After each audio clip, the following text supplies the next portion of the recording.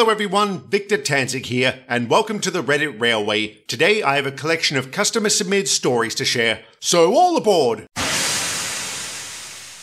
My cousin and I recently fell out. It all started after he logged into my YouTube account and deleted half my videos. I was absolutely furious since I didn't have backups. I don't have the storage space. I angrily ranted at him and told him to never pull a stunt like this again. He got scared and backed off. Then he sent me a link to his Discord account and kept spamming me until I accepted. I then told him he was underage. He's 11. In response, he said, and I quote, "My mummy made it for me." I finally had enough of his crap and reported him for being underage. When he found out I did that, he was livid. He's been telling lies about me ever since. He then decided to take it to a whole new level. He's been doxing me on Discord, revealing my name to random strangers. I was informed of this from a YouTube comment, which my cousin replied to. He said, "I told you not to speak to him." After that, he started making excuses, claiming he didn't do it, but he had already blown his cover. I told my mother about this, and she's going to speak to my aunt. I'm scared out of my mind right now. It's terrifying to think that people I don't even know have my personal information. Is there anything else I can do? Not really. The sad fact is, once your info is online, there's no getting it back. And unless he reveals something like your address or phone number, I wouldn't be too worried. I'd be more concerned about how much of a monster your cousin is at such a young age. Unless there's some serious intervention, I reckon his future will be spent behind bars. My dad works at the terminal of a large shipping company. It's located in the suburb of a large city that has a fairly high crime rate. After loading the trailers, they park them near the fence so the truck drivers can easily pick them up. An important detail to mention is there was a small gang operating in the area, led by some lowlife named John. This crew decided to rob the terminal. My dad and a co-worker were there the night this happened. They dropped off the last trailer and went to finish the paperwork. My dad's co-worker couldn't find his logbook, so went outside to look for it. That was when he found several of the trailers were wide open. Their locks had been broken. The co-worker ran back inside to fetch the supervisor. They went outside to search the area and found two gang members helping themselves to a big screen TV. The crooks bolted with the supervisor and co-worker giving chase. They actually caught them, but the rest of the gang was able to escape in a getaway truck. As luck would have it, one of the men caught was John himself. The supervisor called the police and he was arrested. It didn't take long for them to catch the rest of John's crew and recover the stolen items, all of which were shipped out on time. John is currently awaiting trial and is likely facing some serious prison time. You know, when you think about it, you don't often hear about robberies being carried out at shipping companies, which seems strange considering the amount of valuable goods they carry. Maybe their security is just that good, or maybe all of their employees are like this supervisor and co-worker. I gotta give them credit for chasing after John and his accomplice. I certainly wouldn't have been brave enough to do that.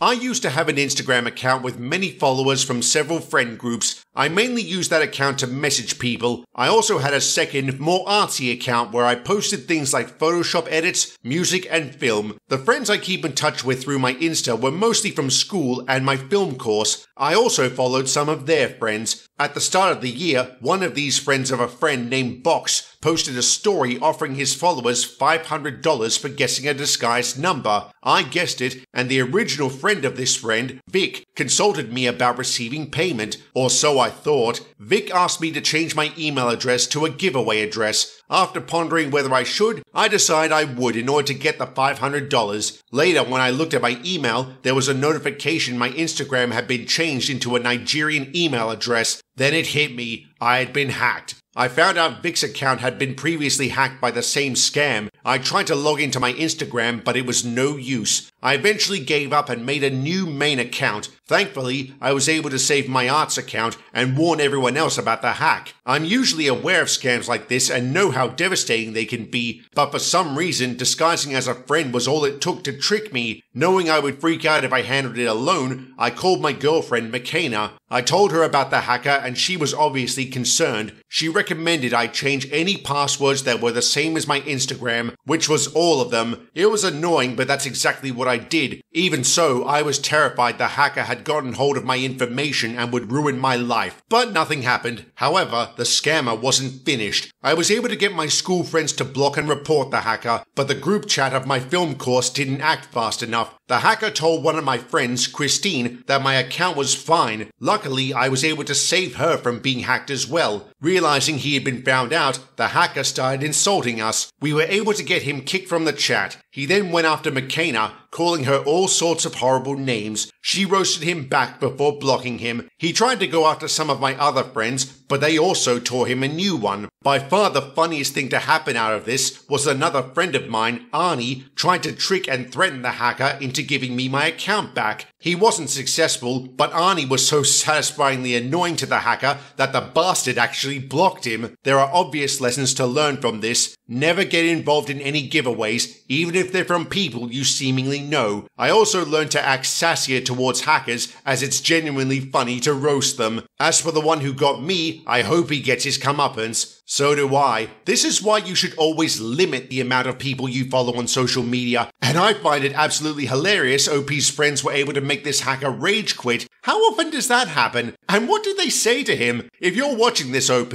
I hope you'll tell us in the comments. When I was 13, I started working at a laundromat owned by my father. He wanted me to learn from him so I could take it over one day. I watched him work and tried to follow his example. When I turned 16, my dad trusted me with taking quarters out of the machines and paying bills at the bank. From there, I would be trusted with closing the store at night and opening in the morning. Even though I upheld these responsibilities, there were some problems. My mum wasn't on board with me going out to close late at night because the laundromat was in a rather unfriendly area. Sometimes I would also forget to close, and sometimes I would wake up late and not open it. My dad gave me many warnings and I promised to do better, even though it happened several times. Then one night, my dad went to close the store and was attacked by some drunk teenagers. He wasn't badly hurt, but his phone was smashed. This really freaked out my mother, and she told my dad to not send me out so late anymore until I could defend myself. 3 weeks before my 18th birthday, my mum was working late at her job. I had to close the store since my dad was sick. She knew I had to. Dad wanted to keep the store open to attract customers who did their laundry late at night, so I headed to the laundry at 11:30 p.m. Since there were no customers inside, I decided to start cleaning. I collected the trash and went to throw it out. In the back alley, I saw a tall man smoking a cigarette. He hadn't seen me, so I slowly walked towards the dumpster, all the while trying not to attract his attention, but I did the moment I dumped the bag. The man saw me and told me to come over, but I knew not to trust strangers. He then came closer, saying I could trust him. I immediately headed for the door. As soon as he realized I wasn't going to cooperate, he started charging towards me. I ran inside and locked the door. I quickly turned off the lights and closed the store before rushing home. I was a lot more cautious after that and tried to not be out later than I should. This may sound like my mum was right, but when all is said and done, I was just helping out my dad. I can't blame your mum for being worried. What parent wouldn't be concerned for their child, especially after an encounter like this? Jesus, tap dancing Christ! What was this bloke trying to do? Maybe it's best we don't think about that. You should look into finding ways to protect yourself. After all, if this happens again, you might not be so lucky.